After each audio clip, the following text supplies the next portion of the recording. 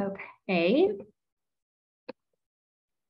Welcome to our first Ask a Physicist of 2023. We will get started in just a minute, but before we do, I would like to make sure everyone knows that we will be doing this for the rest of the semester, the last Monday of the month. So that makes next month's February 27th, and it will be at our usual time, 6 p.m. Mountain Standard Time. And I will send out the usual emails and social media announcements with registration links once that's open. And then our other exciting announcement is that we have our Beyond annual lecture coming up on March 2nd, and it is our premier public event of the year. And it will be given by Stefan Alexander, who is a theoretical physicist who explores the connections between music, physics, mathematics, and technology. It is in person on Tempe campus in Nepal at 7 p.m., as you can see on the poster. Registration is currently open. You can find that on our website at beyond.asu.edu, or I will also be sending out the emails and social media announcements with direct links to that as well.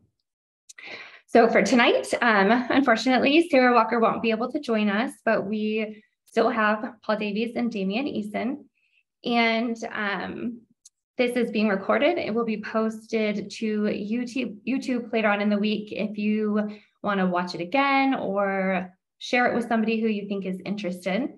We will get to questions towards the end of the hour, but if you have any questions during the talk at all, you can ask them using the Q&A feature on your screen. So I think that's all I have. I will go ahead and turn it over to the director of the Beyond Center, Paul Davies. Thank you, Jessica. Hello, everybody, and happy 2023. So we've got an exciting program of Ask a Physicist sessions coming up. And in this first one, we're going to tackle a subject that is well known in science fiction, the subjects of wormholes in space. But before we chip into that, let me just explain how we'll do things today. I'm going to give a little bit of background. What are wormholes and why are we interested in them? And then my colleague, Damien Easson, will talk a little bit about his active research in this area and about some of the puzzles and unsolved problems. And then maybe after a bit of conversation, we will turn to your questions. And so I'd like to start just by giving a bit of context. Now, it's probably no exaggeration to say that one of the greatest discoveries this century, certainly so far, occurred in 2015 with the, I'm going to share my screen, with the work of this instrument here, LIGO, Laser Interferometer Gravitational Observatory. And this is a picture of one.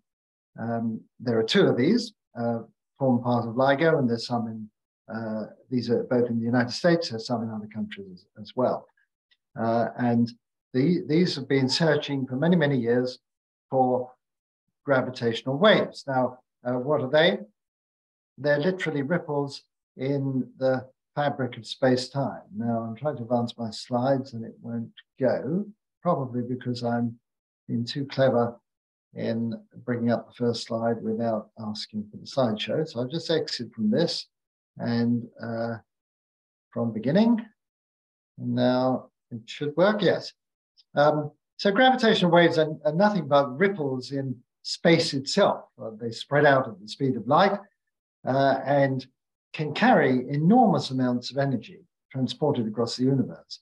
Because gravitation is such a weak force, detecting gravitational waves, even with large amounts of energy, has proved an enormous challenge. In fact, it took just about 100 years since this paper by Einstein predicting the existence of gravitational waves. So he realized that in his new general theory of relativity, that there must be some sort of wave-like pattern. We know gravitation can be thought of as a warping or a distortion in the geometry of space-time. And so if the source of the gravitational field changes, then this causes a sort of rippling effect of the curvature. And from Einstein's original calculations and much work that's been done since, it's clear that these propagate at the speed of light. So it's always been a fascination of physicists to think, could we actually detect these gravitational waves?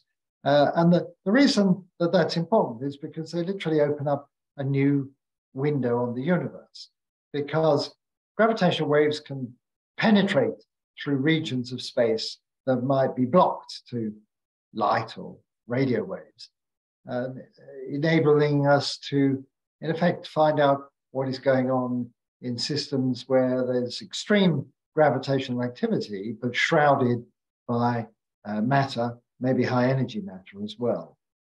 And the archetypal event, and in fact, the first event to be discovered was the effect of two black holes spiraling together. So black holes can sometimes be found in binary systems. And when this happens, they orbit each other. But because they're emitting gravitational waves, the orbit decays. So they enter a sort of death spiral until they go faster and faster until they're moving at nearly the speed of light. And then, one horrendous day, they hit each other and merge. And then the single black hole that results from that sort of shudders around in a very distinctive way, and a huge amount of energy is given off. And this was indeed what was observed in 2015. And this is the waveform that LIGO measured at the two observatories, one at Hanford and one at Livingston. You see quite a distinctive type of pattern. And from that pattern, this is, in effect, the sound of space vibrating. And from that pattern, it's possible to deduce the masses of the black holes, the final mass, something about the ringing, or if you think of the merged black hole as a bit like a disturbed sort of lump of jello, that it's going to wobble around, but that wobbling itself emits huge amounts of gravitational radiation. And so from the pattern of the waveform, it's possible to infer something about the structure and the changes of space-time. Black holes are only one example of massively gravitating objects in the universe. And you might wonder, well, what else is out there which would have distinctive gravitational wave forms like this, or not like this? They're different because they would not be black holes. One idea that's been around for quite a while are cosmic strings. Oh, there you have the black holes spiraling together. Cosmic strings, and these are enormously massive, very narrow threads, purely hypothetical, but some people think they might have formed in the early universe. And because of the enormous amount of energy and the huge tension in these strings, they could thrash around and move at almost at the speed of light and would be a prolific source of gravitational waves. And so that's one other thing that we could look for. But the one we're all here this evening to learn about is wormholes.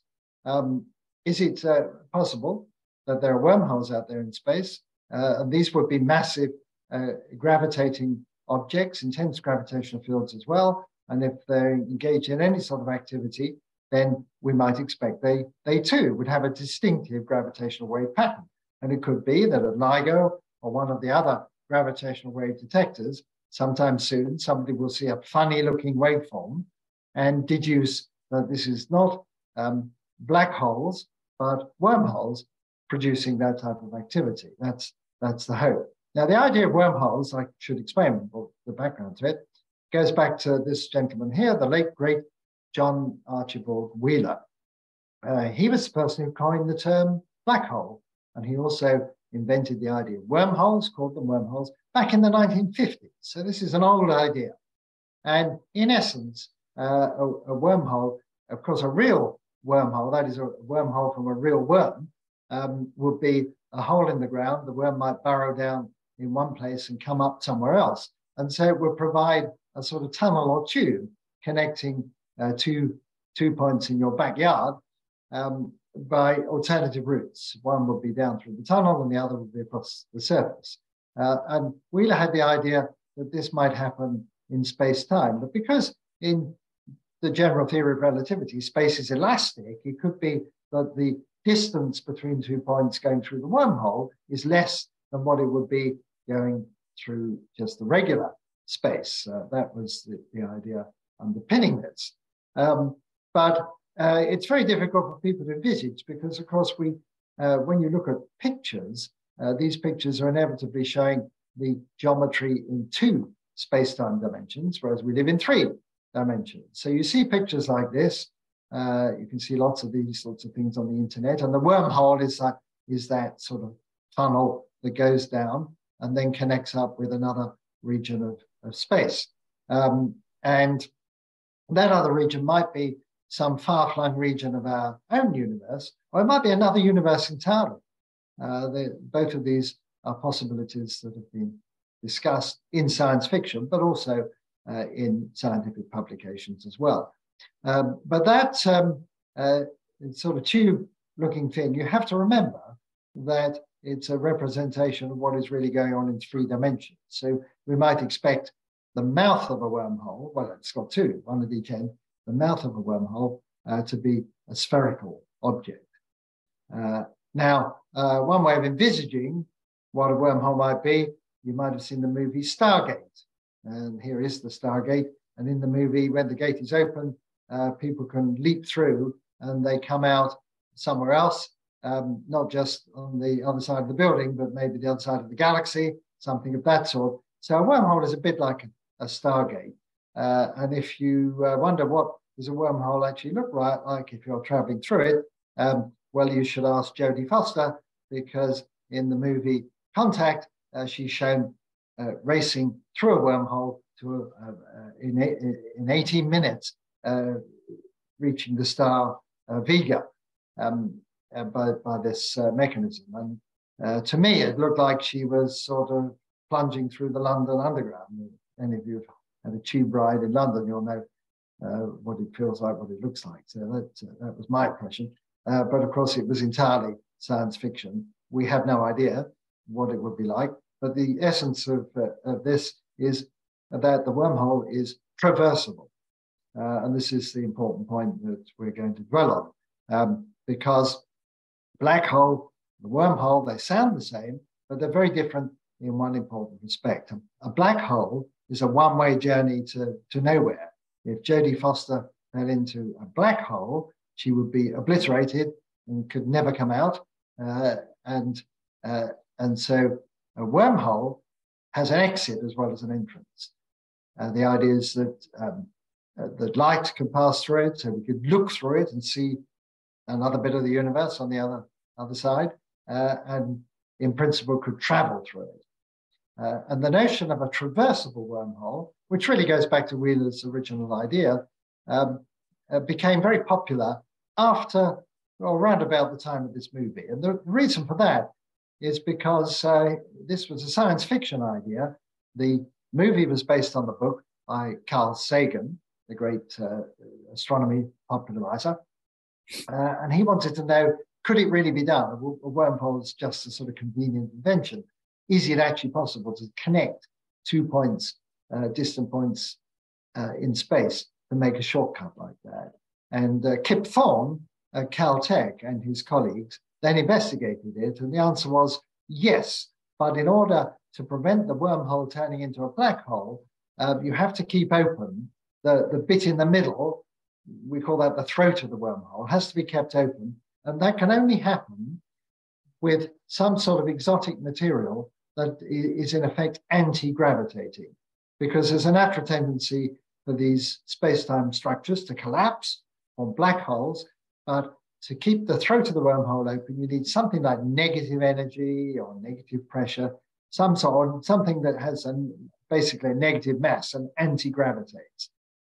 Now, you might think, well, that's totally conjectural. It's not completely, because we know in quantum physics, in the quantum theory of fields, it is indeed possible to have negative energy. negative masses. This is known to be possible, but in pitifully small amounts. So anything that you can do in the lab to demonstrate these negative effects wouldn't do much to help Jodie Foster on her journey. So you have to have a sort of leap of the imagination that somehow there's some physics that says that there's no limit to the amount of this negative stuff that might be deployed if you were going to make a wormhole artificially. That is, if some super civilization decided to engineer such a thing. But of course, it's always possible that the Big Bang coughed out wormholes right at the beginning. In other words, the universe came threaded with these tunnels right from the Big Bang itself. We can't rule that out. But that would only be the case if this sort of negative anti-gravitating stuff is a reality. And at the moment, it's just largely conjecture. But anyway, let's be optimistic and suppose that there are wormholes out there, maybe huge wormholes. Remember, there are black holes that have billions of solar masses. So these are monster black holes. Maybe they're monster wormholes as well. And then the question is, how would they manifest themselves? And there's been a lot of work, well, say a lot, some work done on, what would they look like and what would they do to light in their vicinity and so on. But I've raised the subject of gravitational waves because that interests me. What type of gravitational waves might we expect from a wormhole? Well, I've written 4 ideas down here, just off the top of my head. One of these is that the wormhole might not remain stable and open in the manner in the movie, obligingly, once Jodie Foster goes through it, it might well oscillate or pulsate in some way, and that would create prolific gravitational radiation.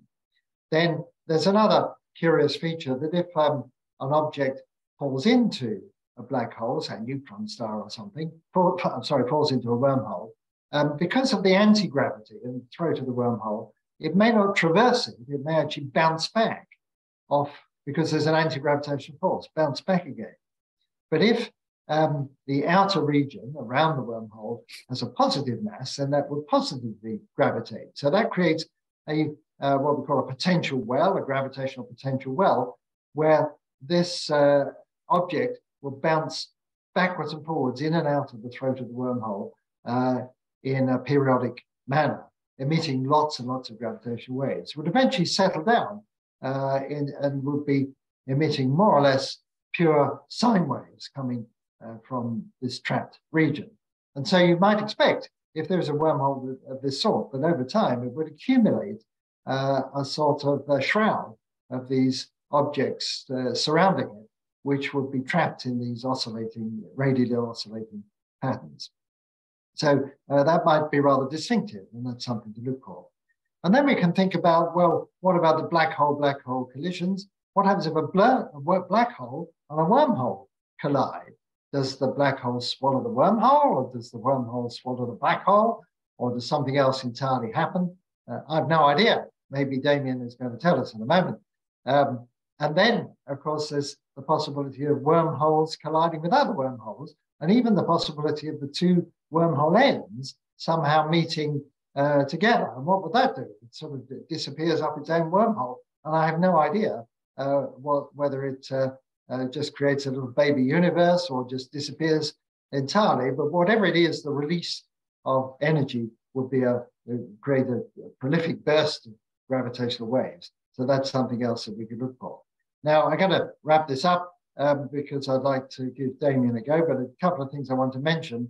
Although these giant Jodie Foster type wormholes are really very conjectural, there is one type of wormhole that almost all theoretical physicists agree are really there. And that is on the ultra microscopic scale known as the Planck scale. That's about 10 to the minus 33 centimeters. And this actually was Wheeler's more serious contribution, because he noted, well, it goes back to Max Planck, really, because we call this the Planck length scale. But John Wheeler noted that on that scale, the quantum fluctuations of space-time would be so intense that it would change the topology, creating these wormholes and bridges and things but they wouldn't be stable. It would be a sort of restless, seething activity of wormholes, bridges, tunnels, and other topological features forming and decaying, forming and decaying, maybe even little baby universes budding off. Nobody quite knows. But I did float this idea that a future, or maybe a present, super civilization might want to engineer a wormhole. And one way of doing that would be if you could somehow reach down into the space-time phone. We can't do this yet. We're 20 orders of magnitude away. The Large Hadron Collider at CERN can get down to something about 20 powers of 10 bigger than the Planck length. But who knows what a super civilization could do? Could you get down into that picture there and grab hold of one of those wormholes and then inflate it up to everyday dimensions? Is there some physical mechanism that would inflate it, or would it self-inflate? You know, is this anti-gravity? Is there a field that would sort of naturally self-amplify? I'm just making this up, but who knows? Anyway, it was enough. That idea was enough for me to write a somewhat fanciful book on this, and it's called How to Build a Time Machine. And the point about the title there is that Kip Thorne and his colleagues soon discovered that if indeed there were wormholes joining 2 points in space to form a shortcut, they could be turned into time machines.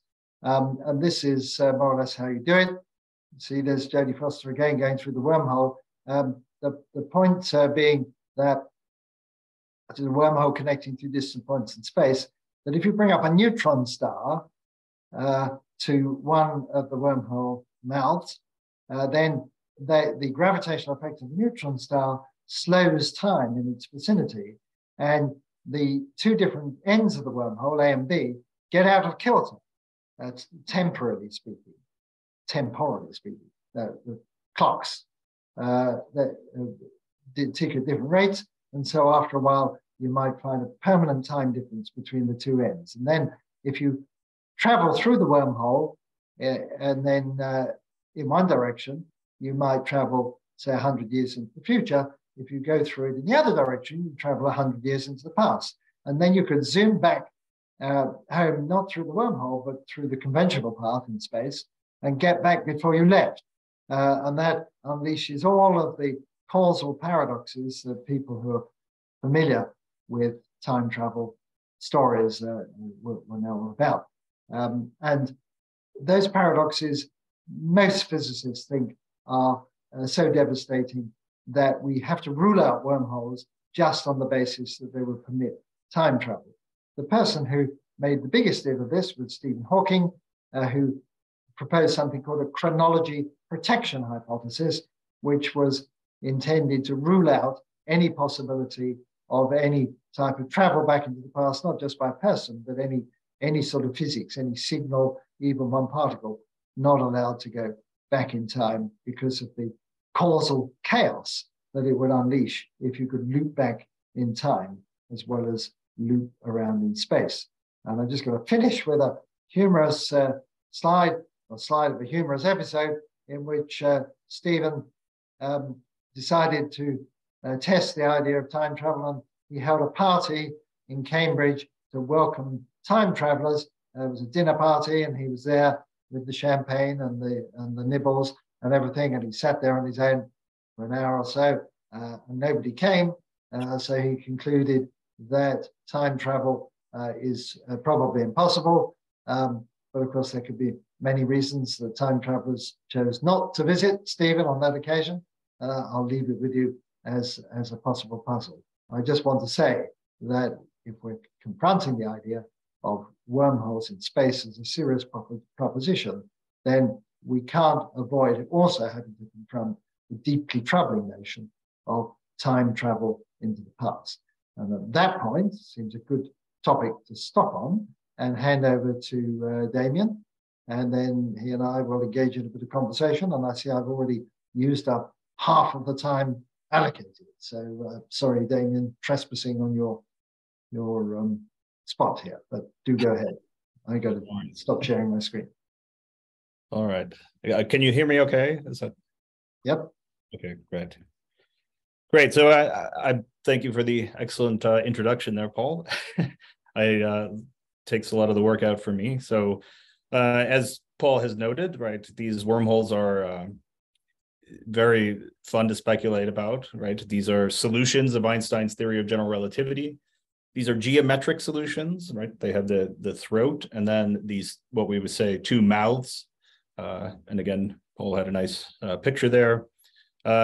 And really the wonderful thing about them, if they are real, is that you could use them in some way to connect, distant parts of the universe, which are otherwise completely inaccessible because of the fact that we have from Einstein, we know that we can't really travel at speeds, that are the speed of light, right? So we can connect with these wormholes in theory, these very distant parts of the universe, and it opens up a whole bunch of possibilities for interstellar travel, which we've seen in the movies. So not just contact with the movie Interstellar. I think there's also a bunch of wormholes in there as well. But as Paul has also noted, the difficulty is in the context of Einstein gravity that to keep the wormhole open, because gravity tends to want to make everything collapse. But to keep the wormhole open, we need some sort of negative energy density type material, which no one has any good ideas about how to construct or build, or even if it would be possible to create such things other than at the quantum level. But they're fun. It's fun to conjecture about these things.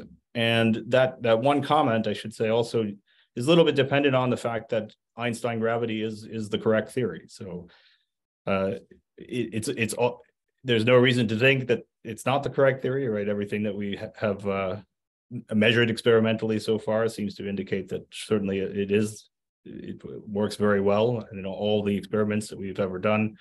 But you never know what could happen in a very early universe before we have experimental data. And physics might have behaved somewhat differently. And so again, like Paul's picture there with the quantum foam, one possibility, another which comes from cosmology, is the idea that we may have, the universe may have undergone a very rapid period of expansion, very early times, very high energies. This we call inflation. It does a bunch of good things for us in the cosmology world, right? It solves a bunch of technical difficulties we have with the standard Big Bang model. And one could imagine very small objects, like a small wormhole, somehow inflating all of a sudden and growing into something macroscopic. That's a possibility.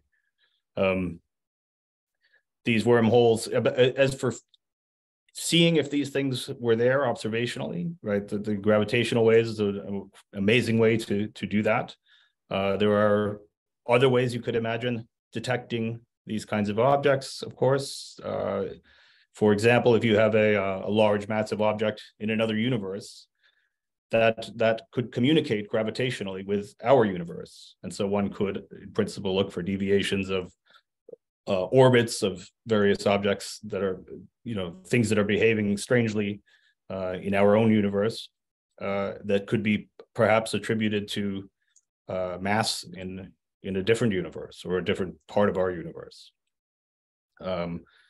There are ideas of the way that light bends around the mouths of these wormholes can be different from what you might expect in an ordinary black hole.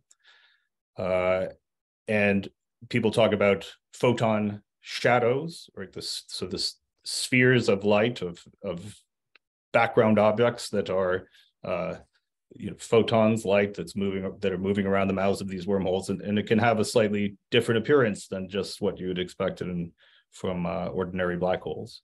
And now with other things such as telescopes, like the Event Horizon Telescope, we are able to go in principle and look at these different types of shadows and see what we might find. I don't know, Paul, was there anything else? Yeah. Well, there's one general point that I think is worth raising, because it gets right to the heart of this whole conjecture.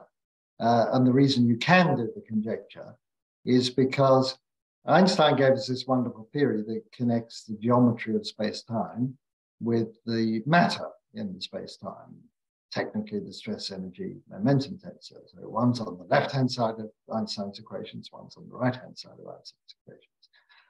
And you can invent any geometry you like on the left-hand side and solve the equations and find out the property of the matter that would support that geometry. And of course, mostly that matter, the properties of that hypothetical matter will be unpalatable. And I mentioned already about large negative energies and so on. And many physicists think that that doesn't sound too good. But the point is that Einstein's his theory is incomplete in the sense that he gave us these field equations, tells you how matter curves space-time, but didn't say anything about the matter. It can be anything you like in that theory. It's unrestricted. And so in practice, what we do, we augment the gravitational field equations with what are often called energy conditions, such as negative energy. In fact, for ordinary, like classical matter, like the Earth, it's always got positive energy, positive pressure, and so on. But we know of one case where things are very different, and that is the dark energy that is causing the universe to accelerate faster and faster. That has a negative pressure, although it's got a positive energy, it has a negative pressure. And because in Einstein's equations, pressure comes in with a factor of 3, the 3 negative pressures beat the positive energy density, and the whole thing anti-gravitates. And the reason the universe is expanding faster and faster and faster is that anti-gravitational push. So, here's a clear-cut example of where the original energy conditions are in fact violated.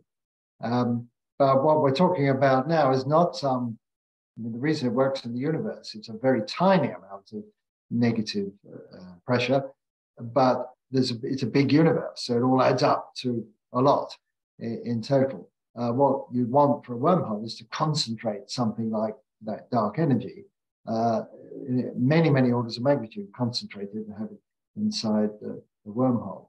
And so it doesn't stop with wormholes. We could invent any space-time we like and say, well, that would exist if this following type of matter existed.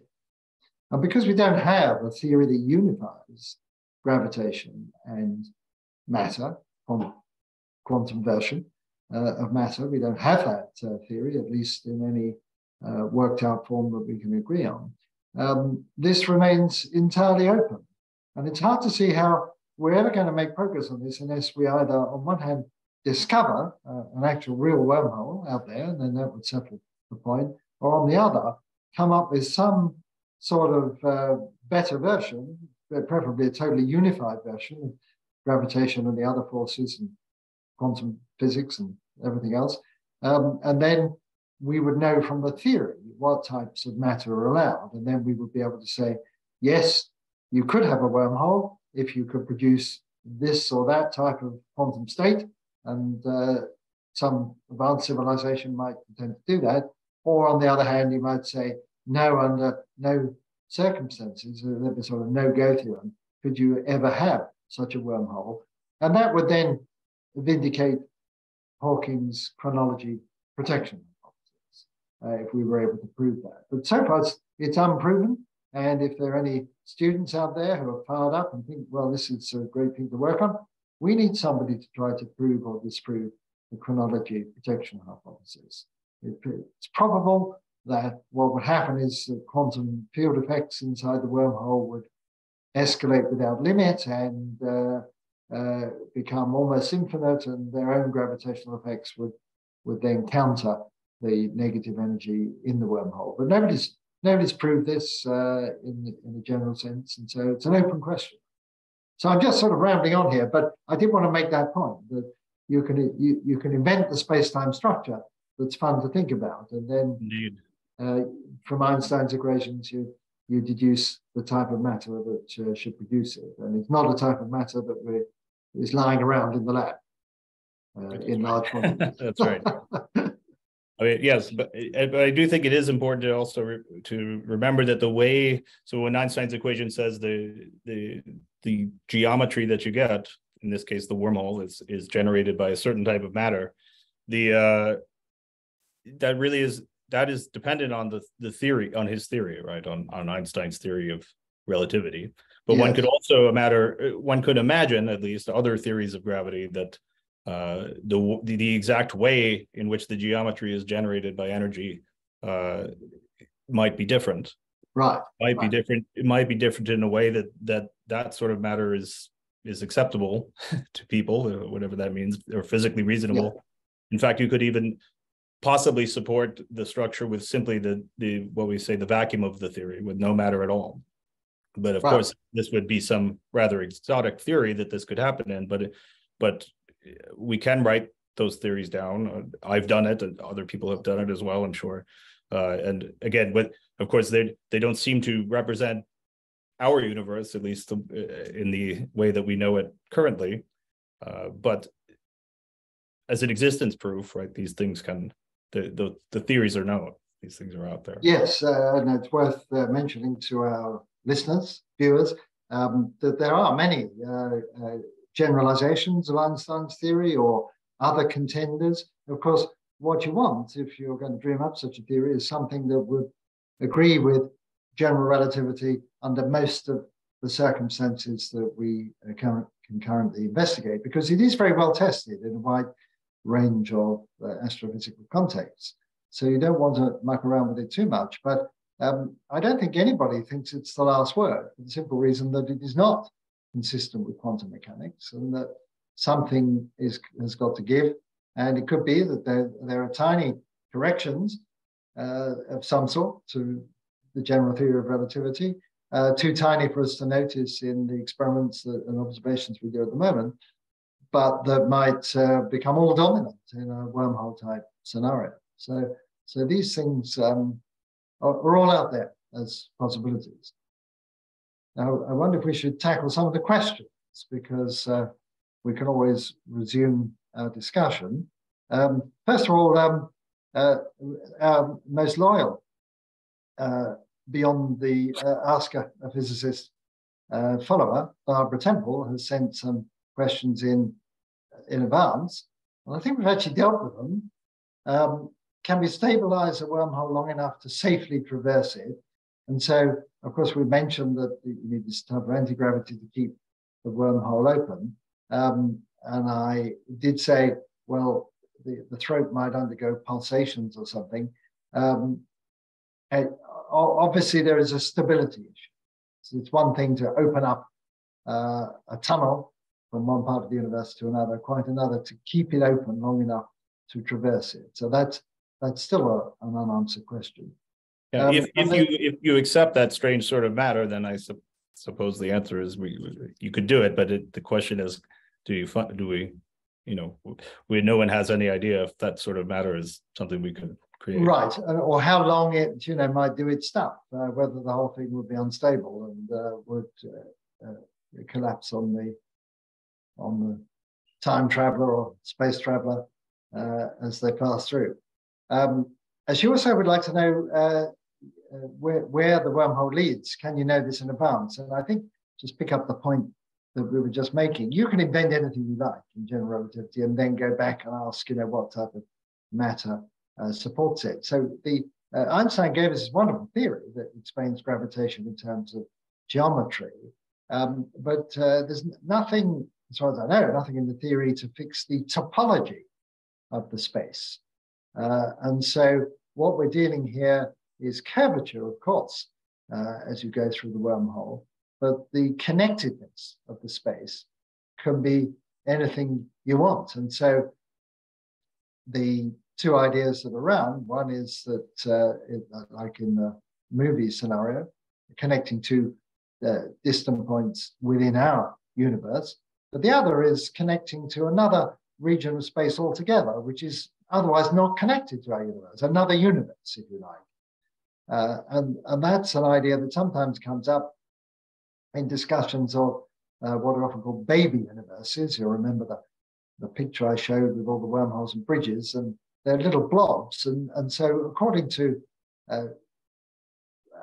general ideas of quantum mechanics, you could have another universe sort of nucleating itself down at that space-time foam level. And some people, so I say people, I mean some of our colleagues in theoretical physics have conjectured that maybe when a black hole forms and evaporates via the Hawking process, maybe it's nucleating a bubble universe connected through the black hole by a wormhole. So if you fall into the black hole, you don't hit a singularity and disappear. You would literally go through this wormhole into this new baby universe that then might expand out and go through a life cycle much like our universe. So I often say this is like the ultimate in emigration. If you're sick of this universe, leave it for good by going through a wormhole into a baby universe that's got better prospects, and you probably couldn't come back again, because when the black hole evaporates, the wormhole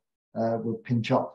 So anyway, so the answer to Barbara's question, we don't know in advance where it leads. We can sort of make it up. And she finally she asks, could we create a wormhole safely? And I think we really have dealt with that. We've got a sort of vague idea about how it might be done, but actually achieving it is well beyond our level of technology, but it may not be beyond that of a super civilization that's been around for billions of years. Whether it can be done safely or not is another matter. Yeah, for sure. Remember my slide showing the book title with the warning, don't try this at home. Yeah. One thing else I'll just say is that the throat of the wormhole can be made fairly short, and you could imagine concocting a situation that you could look in and actually see things either in this other universe or distant parts of our universe, stars and such, the light from that coming through. Right. So it's possible. I mean, at least it can be. We can write it down, right? Where you can see where you're going when you jump in. I'm perusing the other questions that have come in as you speak, and I won't attempt to sort of curate them. I'll just take them as they come. Can anyone tell me the behavior of light when there is gravity? And the simple answer is gravity bends light. And it gives me an opportunity to say that just a few months ago, I was able to go to Western Australia. They were celebrating the centenary of the eclipse in 1922, that solar eclipse that passed over the northern part of Western Australia. And there was an expedition from the University of Western Australia that went there to measure the bending of light. And the folklore is that this was done by Arthur Eddington in 1919 when there was an eclipse. It's a tiny effect because it's the sun's gravity that's bending it, and the sun, its gravity is much more than the Earth, but it's feeble compared to things like black holes. But it was the Australian one that really nailed the effect, and to everybody's satisfaction, including the Perth Mint. They decided to mint a special coin to commemorate this centenary. I have one in my house. And so the answer is when there's gravity, light is bent. And this bending of light effect is most extreme in the case of black holes. And you might have seen some of these artists' impressions of what a black hole looks like. Well, of course, the black hole is black, but the light from the regions around it can be bent convoluted in a very extreme way, leading to all sorts of weird looking images. And so you can look that up. So I think I've probably dealt with that. You don't want to say anything more on that topic, do you, Damien? Not really, other than yes, please. Yeah, you should. Whoever is asking the question should definitely look up the bending of light around. You can see gravitationally lensed images of distant galaxies by very massive objects, and it's great. Right. The way the light bends is also very specific to the theory that you're thinking about, which in most cases is general relativity. So it's another way for us also to distinguish between different possible gravitational theories. It's how these images are bent exactly. There's one particular set of images called Einstein rings, where if a massive object interposes itself along our line of sight with some distant glowing object, the glowing object, the light from it is focused by the intermediate object in such a way that it produces, it smeared out, the image of the distant object, a galaxy, is smeared out to form a ring around the dark interposing object. And there's a number of pictures you can find on the internet of these Einstein rings, a very dramatic example of the bending of light by gravity. Now we come to, sorry. I was just going to say, and in fact, that was one of Einstein's major predictions of his theory, was that light should bend gravitational field. So one of the first major observational corroborations of his theory. In fact, if I remember my history correctly, he even thought of this before he produced the general theory of relativity with his so-called falling elevator experiment. Oh, is that right? No, I didn't know that. The light was going to be that a photon passing through the elevator would appear to be on a bent path. But anyway, Jason Pratt asks, will advances in quantum computing lead to advances in our understanding of cosmology and physics? Well, I would hope so. Most people think of quantum computing as being needed to break codes or something of that sort. But the original idea, going back to Richard Feynman, was that quantum computers would be an excellent way of modeling quantum physics. I think he had in mind particularly molecular processes and so on. But it's entirely likely that anywhere that there are quantum effects at work of a complicated nature, quantum computers would help unravel it. But I don't have any work specifically that might be directed at cosmology. But if you've got a better computer, it's got to be better for the subject. Now, shall I just carry on, because I've got the questions in front of me. So Jim Benford asks, are there any detailed predictions of what wormhole observables will be? And I know, Damien, you'll probably know better than I do. There has certainly been work on, what would they look like through a telescope or something. And I'm not that familiar because I was focusing on the gravitational wave aspect. But could you tell if there was a wormhole in our galaxy? Yeah, I mean, so again, if you could see one of these things, there are the way that light bends around them can be different from black holes. There are examples of wormholes that are covered by a horizon which mimic black holes and therefore would probably be indistinguishable from those. Of course, you could only go in and not be able to come back out because it would have a horizon. But there are other ones can be horizonless, and you can traverse back and forth. And the way that light bends around those things, the geometry, we say a different metric. It's a different. It has unique, in principle, more unique signatures for the way that light should bend. So, what about colors? I mean, would a wormhole, show a whole spectrum of colors? We're talking about the Einstein ring bending of light by a massive object. But if different wavelengths are bent by different amounts, would that, might wormholes appear in Technicolor? I'm just, I'm making this up. No, I'm not aware of any work on that particularly, but it's possible. I'm not, I don't know. I haven't thought about it.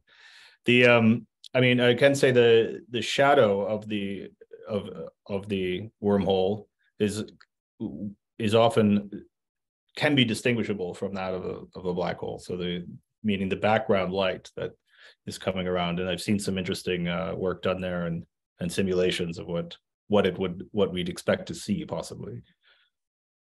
Before wormholes became a fashionable recreation among theoretical physicists, people sometimes talked about white holes, which are like the time reversal of black holes, and conjectured that maybe massive exploding objects were actually white holes with stuff spewing out into the universe, having fallen in from some other universe. In a way that presaged the idea of a wormhole if it's traversable in both directions. And so we could imagine one of the signatures of wormholes being a whole lot of stuff pouring into our universe from somewhere else. Who knows? Okay, let's move on down because we've still got a few questions and we're running out of time. Tori Battelle says, could you please comment on the Spiro Pulu? I don't know how to pronounce her name properly. I'm sorry. And team witnessing the emergence of a wormhole from qubits stored in superconducting circuits and then sending information through the wormhole. It's a paper in Nature. Right. Well, that's a very liberal interpretation of the notion of wormhole. Damien, do you know anything about it? I know just a little. I can't say. No, I mean, short answer is no. I've seen it.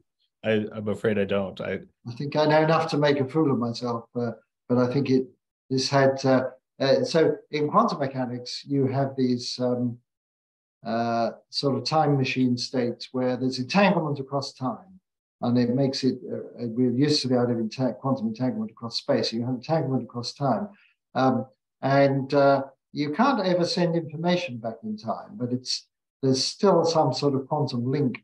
And I think what was being the experiment being done in the supercomputer was a way of establishing that phenomenon is real. I wouldn't really call it a wormhole, but it's in the spirit of being able to reach back into the past in some way. But I may be. I'm sorry, Tori, if I'm completely off target with those comments, but you can come along and ask a physicist these things. You can always ask anything you like. We're not guaranteed to answer all of the questions. We try our best. So let's go on to what Nicolette has to say. Are there any competing theories for Einstein relativity you have your eye on at this time? Well, Damien, you do. You mentioned it. So can you tell us a bit about it? Well, I mean, there's a lot that we have to think about, right? When we know exactly, we know that Einstein relativity has to be modified at some point at very early times. So when we get up towards the high energies or very small distances, when we're getting up near the conditions that would have been around the time of the Big Bang, right, or before, then we know that there have to be some sort of modifications to the standard picture for Einstein gravity. Also, indications from the fact that it's not a quantizable theory, which Paul has already mentioned. And so I don't know. So certainly things have to look like Einstein gravity today, no matter what your favorite gravity theory might be, because we do have, as Paul mentioned, these very tight constraints experimentally on the way that the universe works, right, at low energies. So especially tests within the solar system, tests of orbits of satellites, and precise timing, pulsar timing experiments, all of that. And really one of the most amazing things that's come out of this LIGO gravitational wave experiments, right, are some of the things that test general relativity, test the speed of gravity, which Einstein says should be the speed of light. And so we've combined gravity with measurements of gravitational waves with optical information coming from bursts, right, gamma rays and things, and we can test and we can see that gravity does in fact seem to travel at the speed of light, which is Einstein's prediction. So there's a class of theories anytime you modify gravity in some way, right, you tend to screw up one of these types of things, either these observations, and so it's very hard to do it. So I can't tell you I have a favorite modified theory of gravity at all, but there are things to play with. There are puzzles that are unanswered within Einstein gravity that certainly warrant us to look deeper and try to understand, right? Like the fact that the universe is accelerating today, something we don't really understand within Einstein gravity. There's one class of theories that I've been dabbling around in, and these are theories where space-time is not continuous. I showed this space-time foam with the implication that you could go down to arbitrarily small distances, and it may get foamy, but it would still be a sort of continuum. But for a long time, there's been the idea that maybe there's a sort of discrete substructure. In the case of time, sometimes they're called chronons, little units of time, so that the unfolding universe is not continuous, but like in a movie, an old-fashioned movie, one frame at a time, flickering so fast you don't notice the joins. And a similar thing for space. And that's a drastic thing to do to space-time, to introduce a discrete substructure. So then you think, well, what are the observable consequences? And people are working on that, and I'm trying to follow what they're doing. Now, we've only got 3 minutes. We're being asked, any more events at LIGO? Yes, many more. I don't know what the latest count is, but we're into the dozens, I think, of black hole encounters, one neutron star encounter, and I think one neutron star black hole. I'm going through very fast now. Somebody's asking about the prospects really for potential research in wormholes. Well, at the moment it's a sort of hobby, distraction for some people. I think it would be nice to have a little bit more attention given some of the questions we're giving. What implications does it have for society? Well, of course, if it was established that time travel was possible, all bets are off thereafter. There could be no more disruptive discovery about the nature of the universe. But I think we're a long way from that. Now, Hunter Reeves is asking, a bug floating on a pond will be pushed away by ripples. How does gravity act as a purely attractive wave? Oh, that's a whole lecture in its own right, and we don't have time to get into it here. But basically, when a gravitational wave goes through you, it stretches you lengthwise and shrinks you widthwise. And then when the next cycle of the wave, the next half cycle comes through, it stretches you widthwise and shrinks you lengthwise. And that sort of process like that can causes the arms of the interferometer to move by a tiny, tiny amount that is measured with a laser. Hawking radiation, would that affect a wormhole? No. So a wormhole is not going to emit thermal radiation, but it may create quantum particles, but it would have a very different form. A black hole is a very pure, simple thing that has a very pure, simple spectrum. A wormhole would be very different. And I think everyone else is asking us to talk about much more complicated things. So I think we're going to have to leave it there because we are indeed out of time, are we not, Jessica? You're the boss here. Well, we are at the end of the hour, so. Right. And I think quite apart from anything else, people probably going to have dinner. And so, as we are lacking our usual moderator, it falls to me to thank Damien for playing the game so well and agreeing to come on Ask a Physicist. It's a pleasure to be here. And Jessica for moderating it with aplomb, as ever. From behind the scenes moderating it. And you, the audience, who I hope we will remain loyal and come back in 1 month's time to hear the topic of that occasion, which we have yet to zero in on, but it will be something exciting and provocative as ever. So just remains for me to bid you all good night and see you in a month. Bye. Bye. Bye.